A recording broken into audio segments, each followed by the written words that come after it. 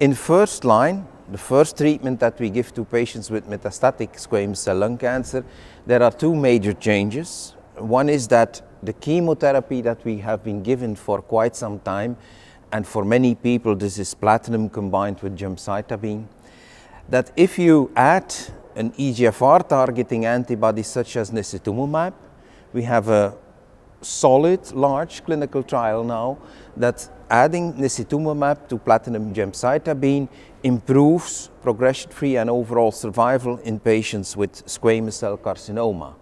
The difference is modest, but each step is probably important for these patients because there has been very little progress over the last 10 to 20 years, much in contrast with patients with adenocarcinoma.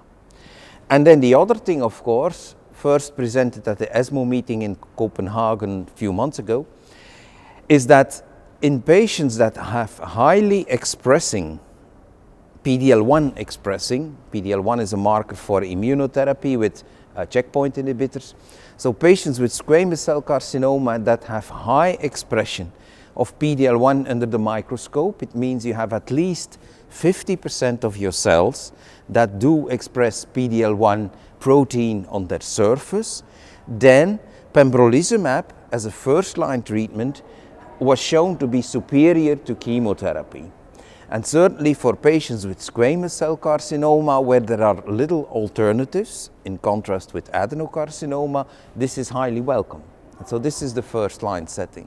And then in the relapsed setting, second line, third line as well, immunotherapy also there has quite changed the field because there are now already 4 large randomized controlled trials that say that immunotherapy works better than docetaxel chemotherapy for most of the patients with squamous cell carcinoma.